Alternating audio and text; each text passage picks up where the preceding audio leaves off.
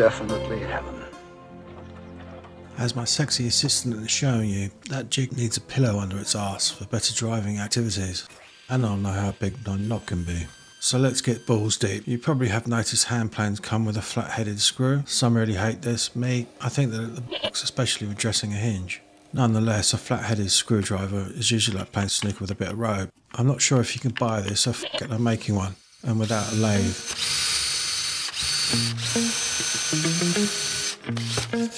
For those that ask, does it clamp a mortise chisel? No, it doesn't. Well, it doesn't clamp mortise chisels from the EU anyway. No honing guide does. I'll get to that in another video soon.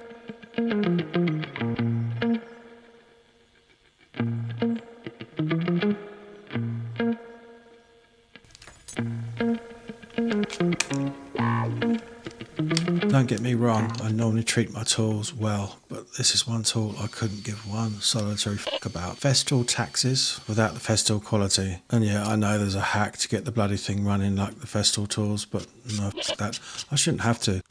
I have a bandsaw, so this shite is seldom needed anyway. Anyway, the point is, I couldn't care less about it, so drilling any holes into it matters nothing to me. All tool manufacturers, in my opinion, should give you the option to be able to attach them to a board, in my opinion, like routers, routers and the like. It turns out this was the right prick to take apart once it was slotted together. This was one of those ideas that came to me early AM. I'm often waking up at silly o'clock with no chance of getting back to sleep because I have this an idea like this, and it just snowballs from there. I'm not sure why I thought turning the blade to face the other way was a good idea. There really wasn't any need. I should have just set the jigsaw further down the plywood and fed the guide jig into the blade normally with the same amount of support as I had doing it this way. Why the jigsaw, I hear you ask? It has blades designed to cut metal. It has speed control, which our bandsaw doesn't. And sawing this by hand, I just knew it was going to be slipping all over the place. Also, it's very close to the thickness of the stock I had chosen for the driver part.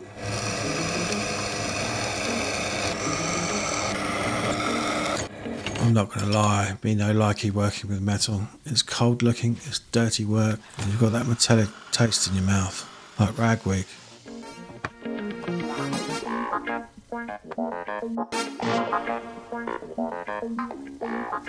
Hey guys, today I want to talk about a very important topic, and that is clenching.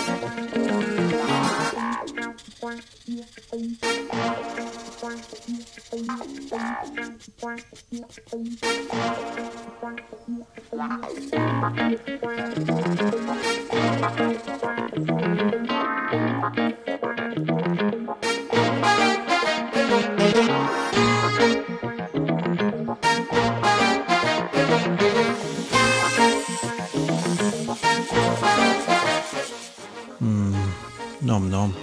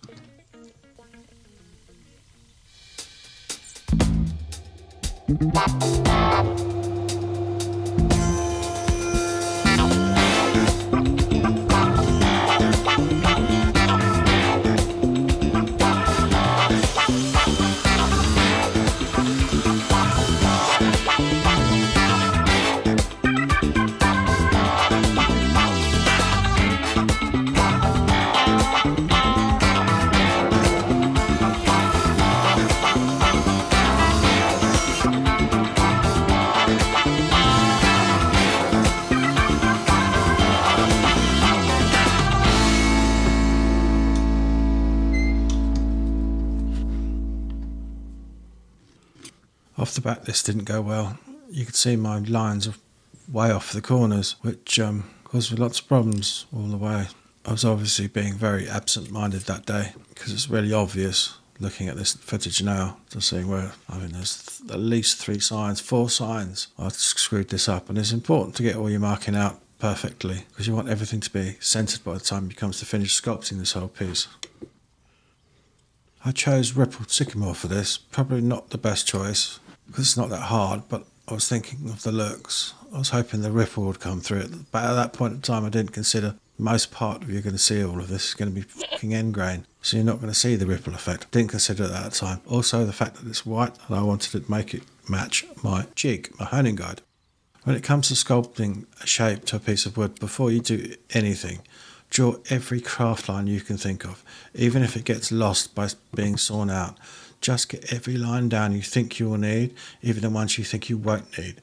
Because later down the line you won't have any way of drawing any more lines on it, because you won't have any 90-degree faces to work from.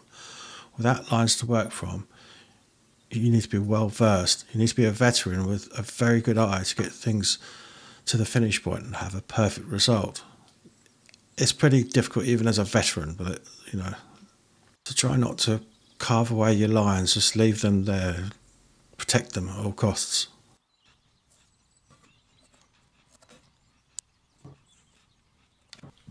Right here you're going to notice something else that went wrong. That wood caught on something, and what I could see there was a tiny bit of burr on that plate next to the blade. I pushed harder because it was resisting, and it shot itself into the blade, which in turn I missed my line.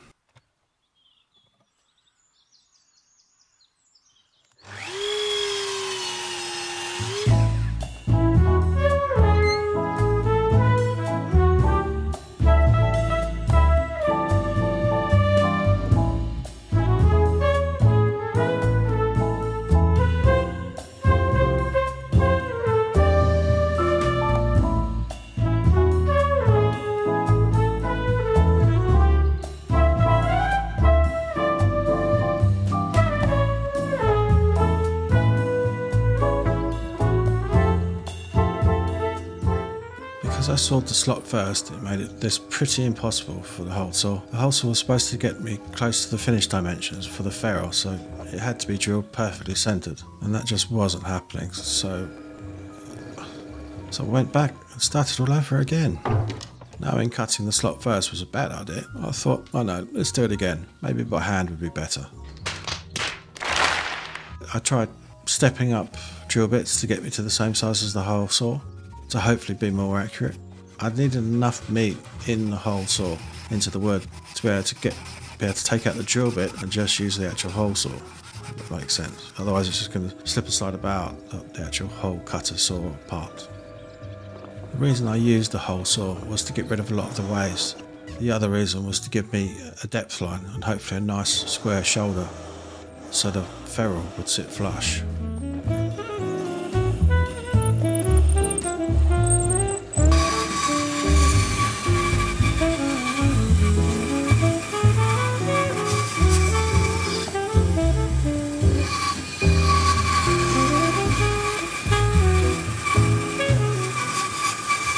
The most expensive tape in the world, at 12 quid a roll, was 6 quid last April. It's the best double-sided tape there is though. You need very little of it, and it holds like to a blanket.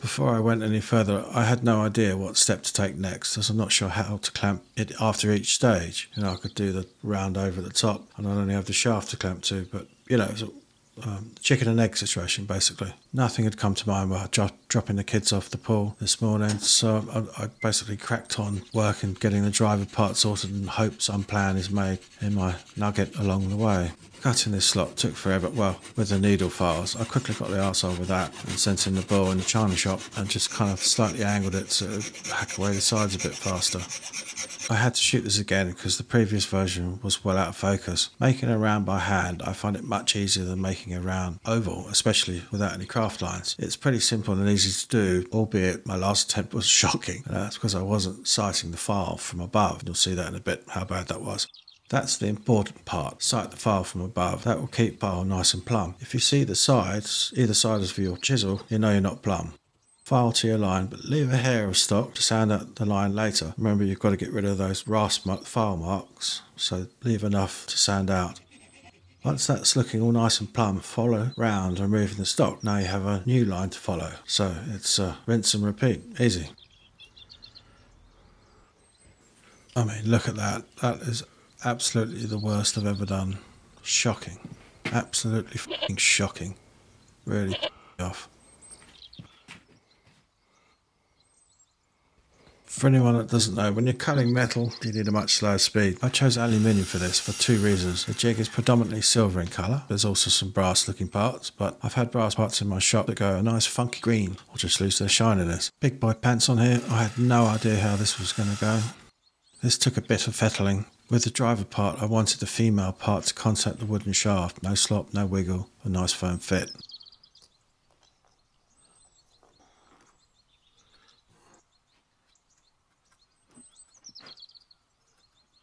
Even though I wanted a brushed aluminium finish, I didn't want huge gouges out of the metal either. So I got as close to my line as possible before fitting the ferrule. The cool thing is here I have no craft lines to work to, so I'm using the burn marks from the bandsaw, which will give me an indication of how evenly I'm cutting. I'm not going to lie, this took hours, way past a whole afternoon, more than an afternoon. I wish I'd taken more off at the bandsaw stage, because the more I took off, the more I could see a shape, more I could see the shape that I was after. Honestly, this is much easier to do if you choose a square block to turn into a round. I didn't want a round, so I felt a kind of rectangular round, if you like, in hand, would generate more torque for when I need to crank down on the jig. Sculpting a crabby leg with crafting lines referencing from a 90-degree face makes this easier. This is kind of where I picked it all up from, to be honest. Here I've got really nothing to help me but a touch and eyeballing it. As the fit was so shit, I thought, fuck it, it kind of doesn't matter as the epoxy will fill Mrs. Bucket up.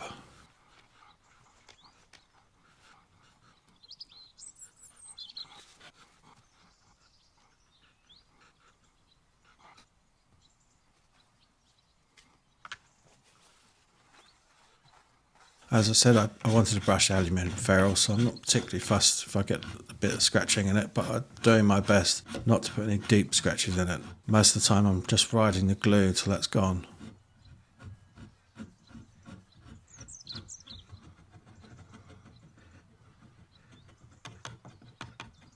When you're getting close, don't send the file backwards and forwards like a ferocious wank. Use vinegar strokes, make 1 or 2 strokes at a time, slow the pace down, and then when you're close, move to sandpaper 80, 120 and so on. Remember the sandpaper is also cutting stock away and you need to get the rasp file marks out, so stay well clear of your line with the tools.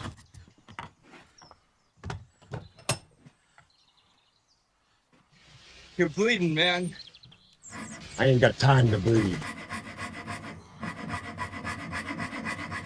Hold it up to a dark wall and compare the curves to, that also helps. Change it around, compare the sides, eyeball it. I can see a problem there.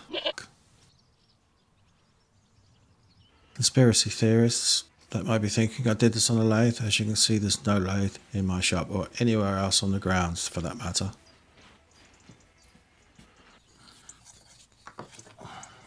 You may be one of those peeps that thinks, ah man, that'll do, that'll be fine.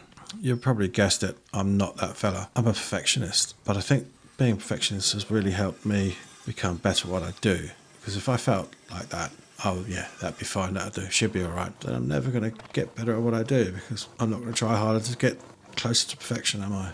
I hope somehow I can change that in you, but hear me out. I mean, think it's a completely different scenario. Have you ever wondered why McDonald's Coca-Cola tastes 1,000 times better than any Coca-Cola anywhere else out of a bottle? Anywhere. It's all the little touches that go on in the background. You can't see, that you don't know anything about. Pre-chilled syrup in a steel container. No other company gets their Coca-Cola delivered in steel containers. The size of the straw gives you maximum satisfaction and flavour. All these things you don't see, but you do know that's the best Coca-Cola. And for me, I feel that's the same with anything you purchase from something.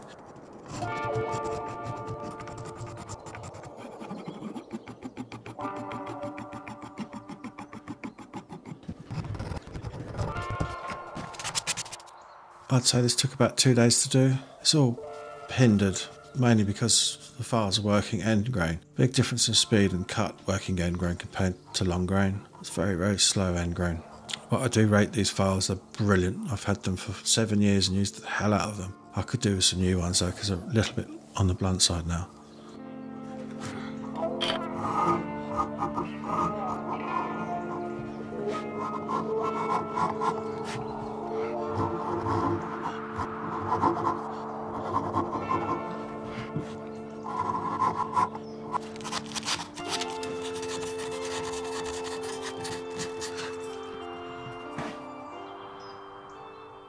Why red? Well, it matches the honing guide for one reason.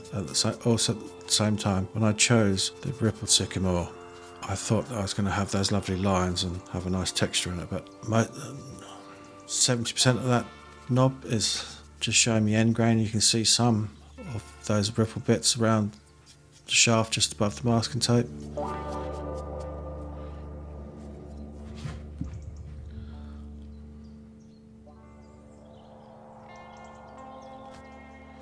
Like I said earlier about mortise chisels, I'll tell you about it in the next video.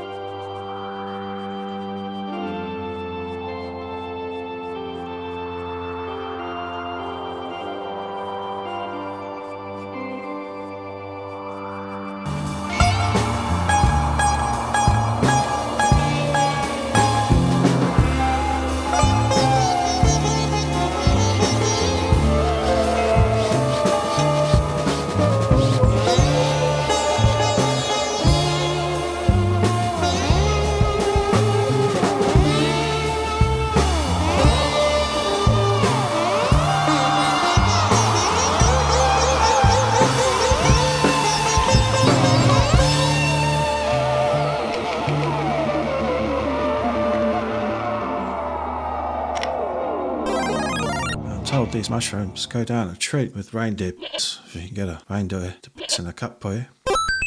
So if you like the cut of my jib, please like and subscribe, share if you're really feeling kinky, and we'll see each other again. Be lucky.